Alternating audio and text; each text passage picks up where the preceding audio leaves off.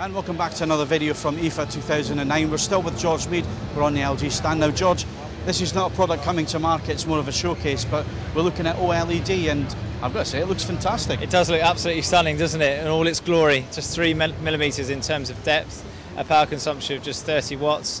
It really is the cutting edge of technology. But like you say, at the moment it's a prototype for us, but in November the products will be launched in Korean markets, and next year it will come to the UK. So we're really excited about bringing people the technology of OLED. The power consumption benefits, the ultra wide viewing angle, but obviously 15 inches at moments, but we are developing larger screen sizes because we know that people do desire for this ultimate in technology on television. And do you think this is definitely going to be an early adopter type technology? It's going to be expensive, isn't it? It's going to be an expensive product because of the amount of research and development that's required to bring this technology to life. I think you're 100% right in terms of an early adopter, real at the high end that wants something first before anyone else will absolutely seek out the OLED solution. But saying that it's only 15 inches at the start, it is going to be an expensive solution.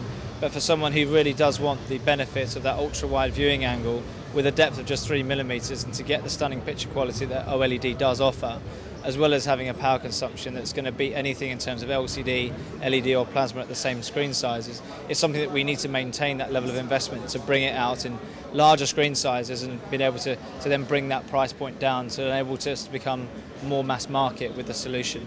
And I guess it's a difficult time at the moment to be releasing this kind of technology. Lots of other manufacturers putting it on the back burner because of the recession.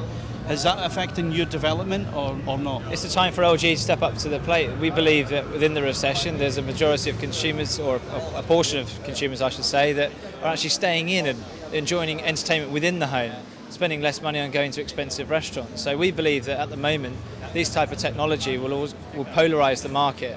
People at the top end will look and seek out this type of technology.